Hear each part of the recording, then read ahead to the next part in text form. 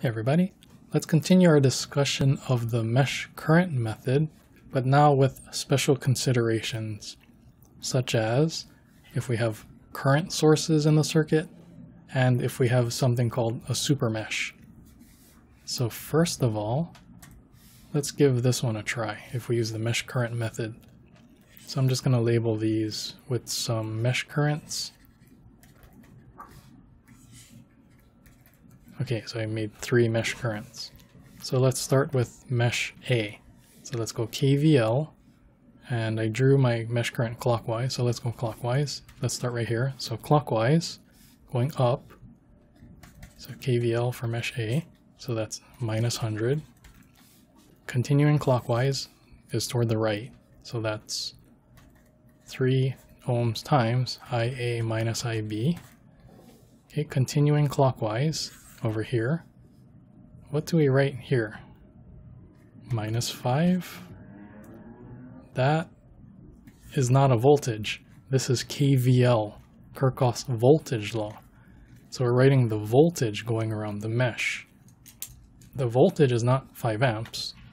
The voltage is, we don't know.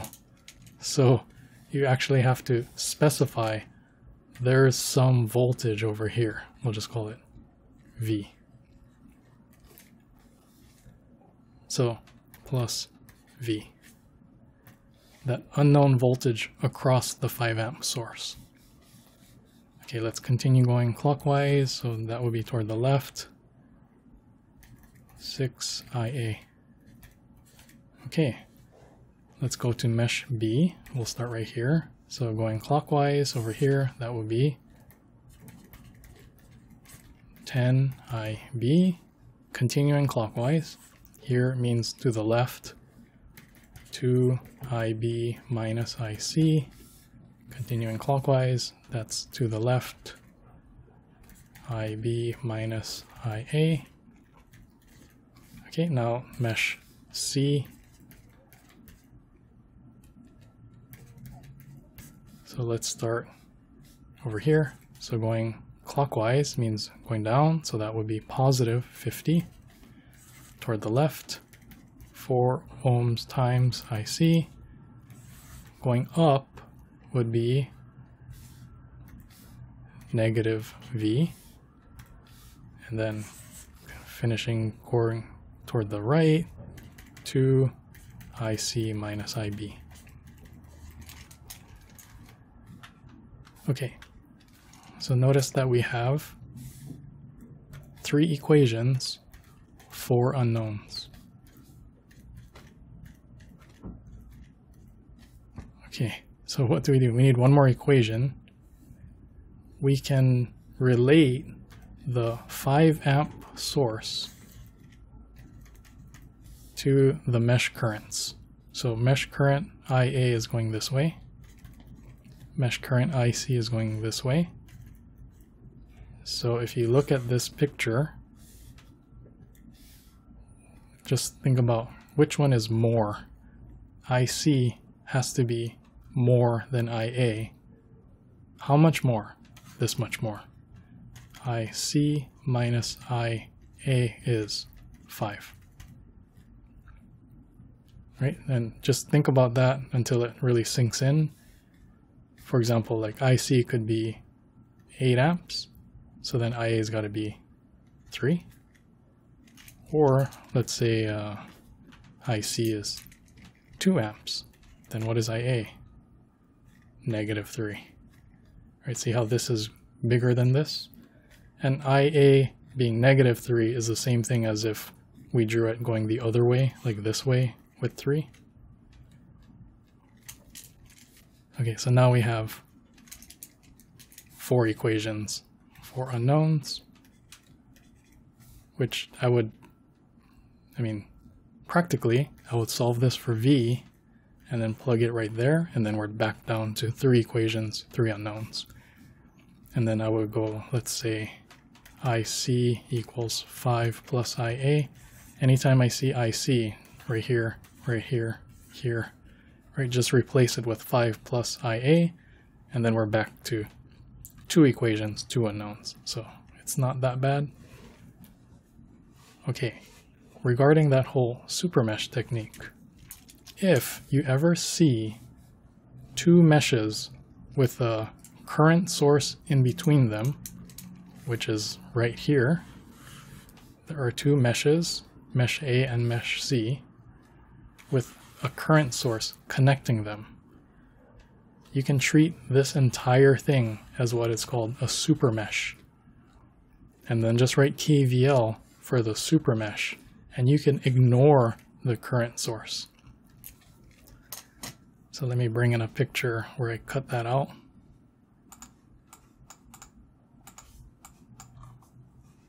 Okay, see?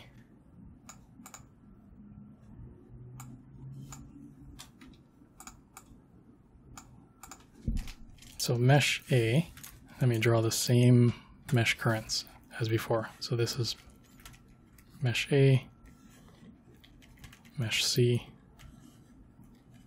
mesh B. So see how you can just cut this out like this, it's gone. And then you just consider this super mesh. So you write KVL for mesh B, KVL for the super mesh, as opposed to writing 3 mesh equations for mesh A, B, and C. Okay, so let's try it. Let's say we write for mesh B, I mean, we have it already right here. So for mesh B, same exact thing. So that's done. Done. Okay, now KVL for the super mesh.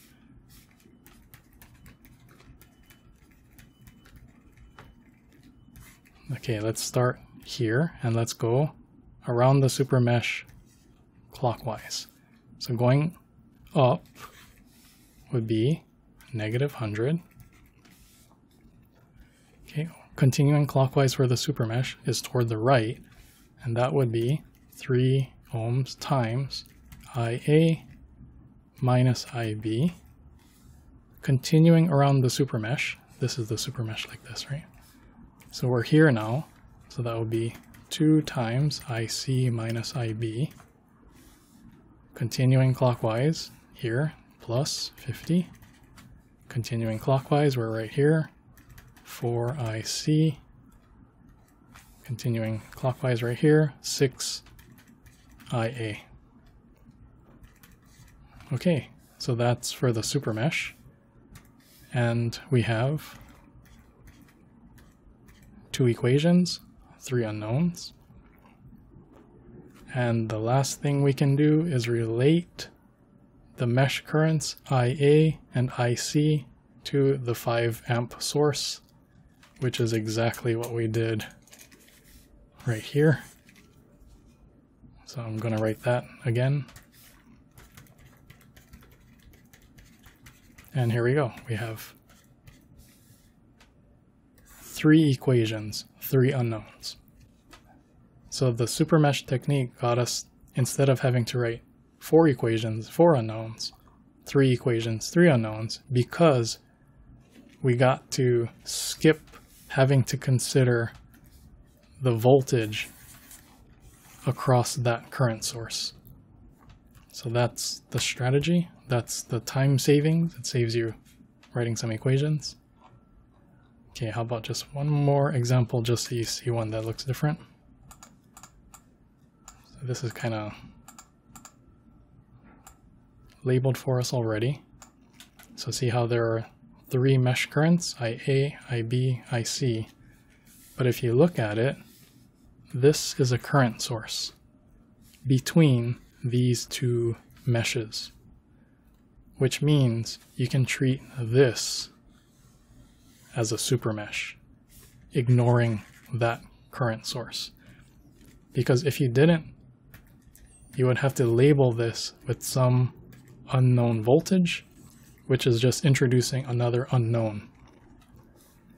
If you do the super mesh, you can ignore this one. So that's the picture here on the right. If we already cross out that current source, and then here's the super mesh, and then if we go around, let me make some space here. Okay, we have more space. So let's go around the Supermesh. So let's start right over here. So going clockwise around the Supermesh. So here, that's R1, IA. Continuing clockwise, going this way, so we're over here now, plus VCC. Continuing going clockwise means going up over here, so plus RE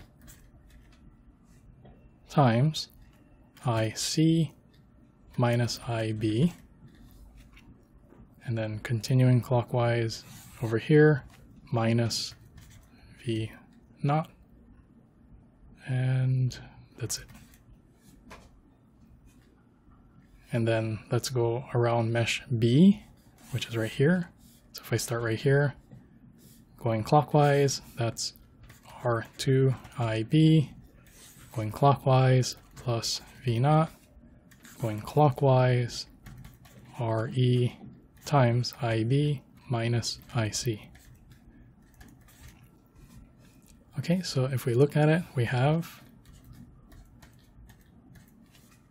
two equations, three unknowns. We need one more equation, which we can relate this mesh current and this mesh current to this one right here.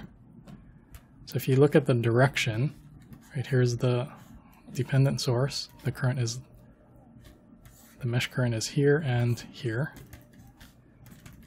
And let me draw that arrow over here. Okay, so which is more? This one. IA is more than IC by how much? This much. This much. Beta IB. Okay, and then last thing, what is IB? IB is this branch current right here. So it's going, IB is the branch current right here for that voltage source. But look at the mesh currents around it. There's IA over here and mesh current IB over here. So what is branch current I capital B? This one is more than this one, right? How much more? This branch current is more than this branch current by this much. So there we go. This goes right there. And then we have three equations, three unknowns. Okay, so give these a try, and I'll see you on the next video.